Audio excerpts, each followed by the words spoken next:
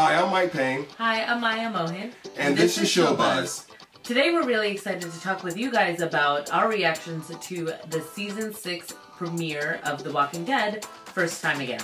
And as always, there's spoiler alerts, so if you haven't seen this episode, you need to hurry up and catch it so you can watch this recap. So first off, we want to talk a little bit about the production value of this episode. We thought it was fantastic. It was awesome! All those zombies! How many people were those zombies? Yeah, well this is the first time they've ever had that many zombies in an episode. Usually it's like 12, 10, something like that. But this time it was like thousands. Yeah, it was like 1,000 zombies. So we're not really used to that, but that was really cool to see.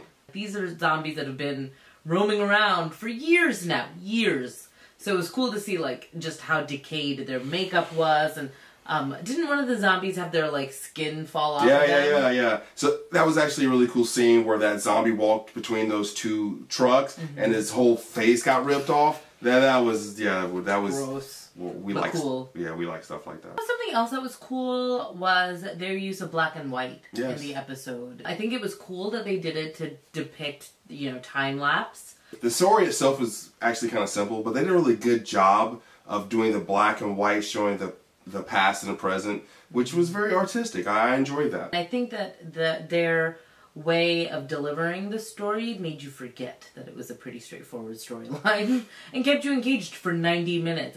I had no idea until I looked on my DVR that this was a 90-minute episode.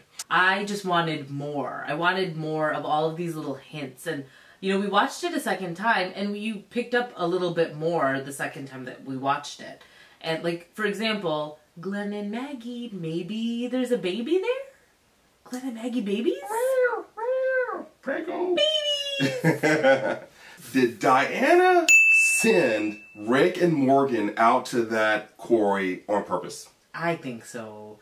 I love her, and I think she is so smart and so sharp, and I think she knew totally what she was doing. I will say that Diana Wright at this moment is a little detached from the whole thing, because she's still in mourning for her husband that was just killed. Yeah, because that jackwagon stabbed him in the neck. What an asshole. We're not quite sure if Diana's the one that needs to be in charge right now. Maybe this is Rick's time to take over the group in Alexandria.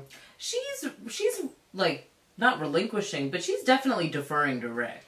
I mean, she's letting Rick lead the way, and Rick is, paying her, respect and kind of trying to abide by her wishes. So I think that they have a good dynamic. I mean, I think she recognizes that she can't lead. I think he recognizes that he needs to lead. I bet you Reg had something to do with building that.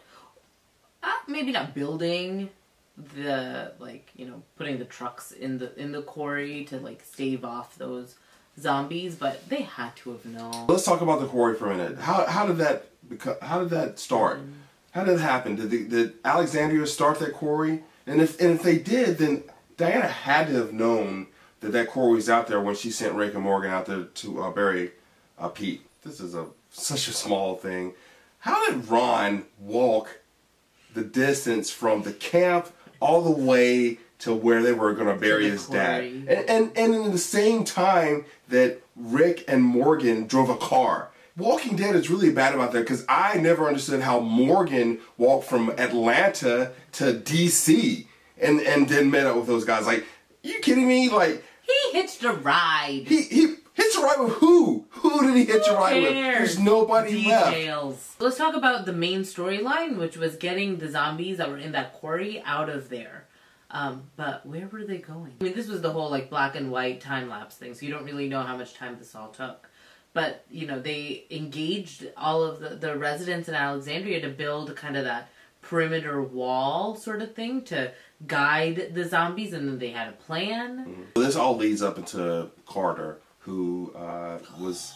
Well, we're not quite sure what Carter's deal was, but Carter, I think, was... He's scared. He was a big, giant chicken.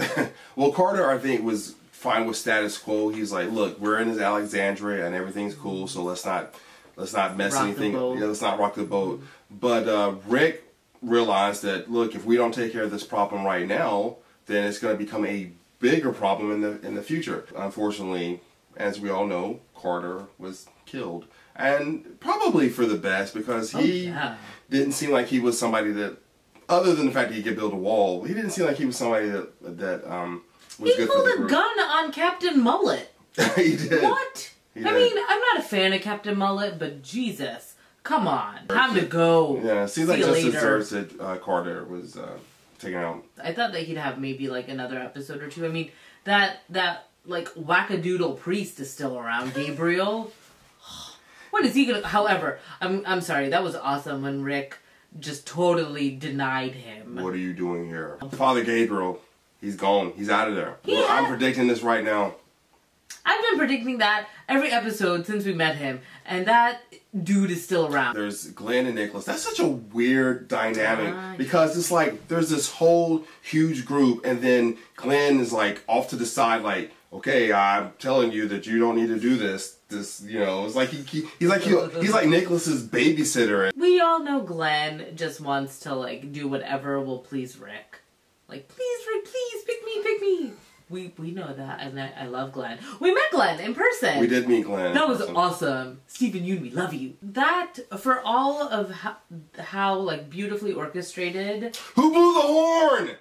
Who blew the horn? We don't know. We don't know. Could it have been Ron? Could it have been the wolves? No. I think, who blew the horn? I don't know who blew the horn and what's gonna happen. All those zombies.